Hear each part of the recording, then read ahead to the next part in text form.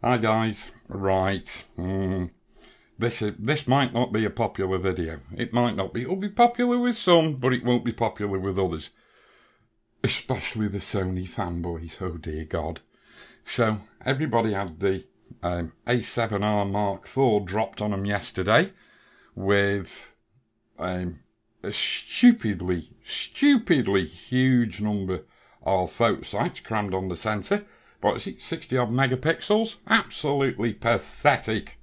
Nuts. That's going to be diffraction limited up the yin-yang. And I can't remember. We'll have a look at what the photo site size is a little bit later on. But Sony are bragging, yeah, that it's got 15 stops of dynamic range. Bullcrap. No, it hasn't. It hasn't got 15 stops of dynamic range at all. It's got 15 stops perhaps of lab test dynamic range. And if you go on the specifications for it on the Sony website, you will see where it says dynamic range. It says go and see note, is it note number 4 or note number 14? And it does say Sony lab test conditions. So what I want to do is I just want to discuss the difference between real world usable dynamic range and lab test dynamic range. Obviously, I haven't got, Sony would never give me a A7R Mark IV. Sony would never give me anything for testing because they know what had happened. But this here is a Sony raw file, ARW, and this shot belongs to Phil Allard. Yes, it does. Hi Phil, you alright mate? And yes, we are going to go off at a little bit of a tangent, but I really do want you to stick with this so you'll understand where I'm coming from. If we look at this shot, I can't remember where it is, somewhere down in Cornwall, somewhere, rather spectacular looking coastline. You know, this is shot in an A7R Mark III, which is supposedly got 14.5 to 14.7 stops. I think Sony tell you it's 14.5 and DxO Mark tell you it's 14.7. So I'm just going to give you a quick rough and ready demonstration of what lab test dynamic range encompasses. First of all, the brightest area in this scene is going to be the sun. Now, I'm going to just make sure I'm active in Lightroom, and what I want you to do is on the histogram here, when I hover over anywhere, you will see RGB values, right? Now they look a little bit weird because they are not RGB values that you might be used to in the likes of Photoshop. These are not RGB values, they are RGB percentages per channel. And if I come up and hover around inside this brightest area of the scene, and you will see that it's sort of 99.6, 99.7. We struggle to get above 99.7. And that's in the red channel. In the blue channel, it's 99.8. Now then, what on earth do these values mean, and how do we equate them to normal imagery? Well, in order to do this is where I might go off at a little bit of a tangent, you might think, but bear with me because it should make sense. If I switch over to this plain white image that you can see, this is a 16-bit TIFF file in the ProPhoto RGB colour space. Yes, it is. And if I hover over this area here, you can see that it is RGB 100. Okay, and you'll also notice that the clipping indicator is on. And if I hover over it, you'll see that it's clipping, but it's not clipping all over, is it? No. Why is that, Andy? Well, it's dead simple. Over here, you'll see that in this big block that was lit up red, it is RGB 100, 100% saturation of both the red, the green and the blue channels. Now then, if I come over here, now we've got that same value we had in the red channel for the sun in Phil's shot, which was 99.7. And if I move down a little bit, you'll see it changes to 99.4. And if I move across to here, you'll see it goes down to 99.1. Now, you might still be wondering what the hell's going on here, Andy. Well, I'll show you, because let's flip over to this image in Photoshop. And you can see I've got a levels adjustment layer. Let's go and set default. Right, so now you can see that it looks like a white rectangle. But if I grab the black slider on this levels adjustment layer and I push it up, woohoo, what's going on here? Ooh. Now then, inside the info panel, watch the values. Okay, so hovering over here in this area that clicked out red in Lightroom, you can see the values with and without the levels adjustment are 255 for all three channels. But over here, it was 254, in other words, 99.7%, right? But it's now down to 244. This value was 253, and it's now down to 233. And this value was 252, and it's now down to 222. So what this shows you is, when you're processing your images, it shows you what you can recover as highlights. You can recover 254, in other words 99.7%. You can recover 99.8%. You can barely recover 99.9%, but you can't recover 100%. 100% is gone. It's blown. There is nothing left to recover. So this is all about highlight detail. So 254. Let's now go, because as most of you will already know, I do not own a Sony camera. I wish I did, because don't for 1 minute think I'm anti-mirrorless, because I'm not, because all mirrorless cameras have got certain advantages over mirrored DSLRs. They certainly have, and I mean, I wished I got one, if only just for astrophotography. I certainly do. But where am I going with this? What am I doing? Oh yes.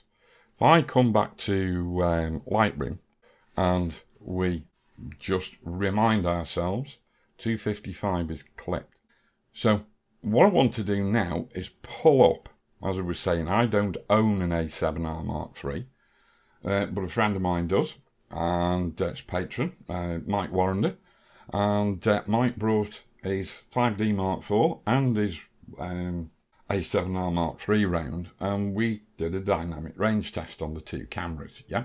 So here is a very, very conservative dynamic range test, real world usable dynamic range test for the A7R Mark III, and you can see that it works out at 8.8 stops. Now then, here's the thing, bear in mind I said that was very conservative. We know that we can recover 254. So if I go and change this EV value up here for the highlights to 4.9, pa-ting, and you can see that instantly brings in the level 254. Now, the reason I've advised Mike to keep it set how we had it before is that when you are metering a scene, especially with a wide angle lens, because your spot meter in your camera is so bloody big, you can't precisely meter bright highlights. So Mike's got a spot meter. It's a 1 degree spot meter, and so he can be a lot more precise in measuring his highlights. But you've always got to build yourself in a little bit of a fudge factor, because you might not actually meter for the brightest highlight. You've got specular highlights and things like that, so you need to make sure that that you stand as least chance as possible of overexposing your specular highlights, of blowing your specular highlights. That's the one thing you're trying to steer clear of. And so putting it up to the maximum recoverable value of the highlight on this camera now takes the dynamic range to 9.7 EV. Does. Now then, if we come back to the same camera, but this time it belongs to Phil, we can see that we have recorded highlights here at, there you go, we've got one at 99.1. But, you know, we've got 99.7, 99.6, 99.8. We can find that in there. We know those highlights aren't blown. As it is, these shadows are not usable. But if I just go and artificially crank up the exposure, let's go and put 5 stops worth of exposure in. Now look at all this detail in the shadows. We can see right into these shadows here, but the penalty is noise, and noise breaks up the superfine detail. But at the end of the day, we've got data recorded in this shadow here, which just looks black otherwise. So in lab test conditions, the fact that this data has been recorded counts towards dynamic range. So we've just managed to crawl back, or claw back, 5 extra stops in the shadows. If we now go back to this dynamic range chart here, we can see we've got 9.7, but if we add those extra 5, what do we come up with? 14.7. Yes, we do. Simple schoolboy maths. I know it's hard for some of the Sony fanboys, but well, there you go. Now then, if I come over to the internet and I go to DxO Mark and I look at the Sony A7R Mark IV, 100 ISO dynamic range, holy crap, 14.7 EV, yes! I rest my case. Now then, we've all had this Sony A7R Mark IV dropped on us, which has supposedly got 15 stops of dynamic range. Well, all those guys who have been out recently and purchased an A7R Mark III won't be very happy, because the launch of the A7R Mark IV is giving them 0.3 of a stop. If the 15 stops of dynamic range is to be believed, the 15 stops will be lab test. Yeah, so fundamentally, all they're getting is 1/3 of a stop extra dynamic range. The 15 stops is lab test, but it will still show up when you do a real world test. So it will be 1/3 of a stop higher, even in real world dynamic range terms. But the launch of this, once it's out there and priced up, all it's going to do is devalue their investment. And, you know, I mean, I would not, with all the money in the world available to me, I would not want a 60 megapixel 35mm full frame camera, because it's just too much. And here's why it's too much, because if I nip over to Imaging Resource, here are the specifications for the A7R Mark IV. And if we scroll down a little bit, we can see that there we go, approximate pixel pitch 3.76 microns. That is absolutely crazy. And it's simply because the knuckle-dragging, know-nothing morons who go out and spend huge amounts of money upgrading their kit every 2 weeks, they keep demanding more and more and more megapixels. And it's this megapixel race, which is, I thought it was beginning to die off, but obviously not. You know?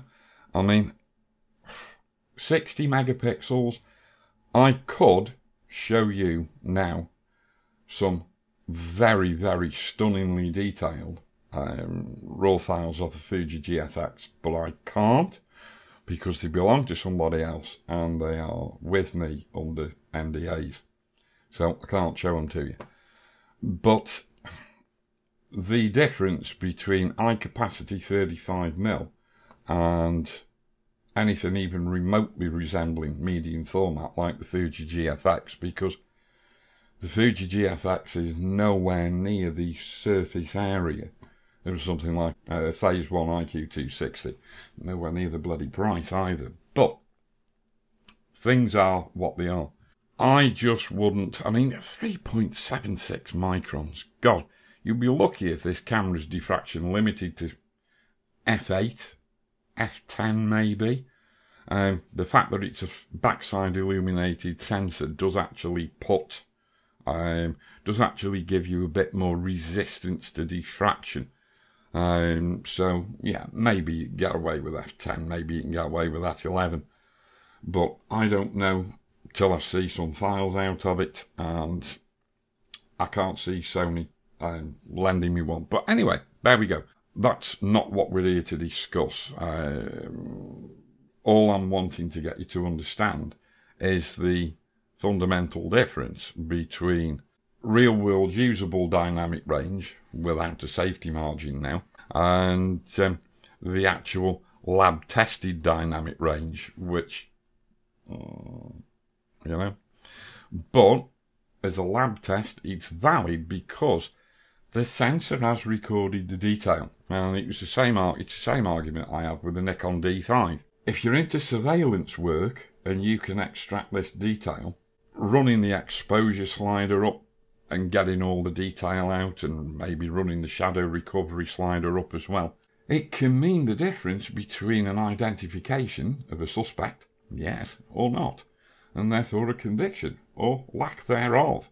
So, but as for producing anything that you might regard as a normal everyday photograph, be it a wildlife photograph, or a landscape photograph, or fine art imagery, this sort of data is useless because it's full of noise and lacking superfine detail.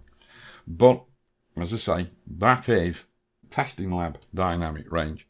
So just, if you're thinking about buying a Sony A7R Mark IV, don't let me stop you, but you might not be getting quite what you think. But anyway, there we go. All I'm doing here is just trying to give you some idea of the difference between real-world dynamic range and lab testing dynamic range. And please note that neither Nikon nor Canon ever quote dynamic ranges for any of their cameras. Camera manufacturers tend not to. Consumer electronics companies? Yeah, maybe another matter. Anyway, there you go. I hope that's been giving you some food for thought, giving you a bit of useful information. And yeah, there you go. I shall see you again soon in the next one, which might not be quite so controversial. Yes, tooroo.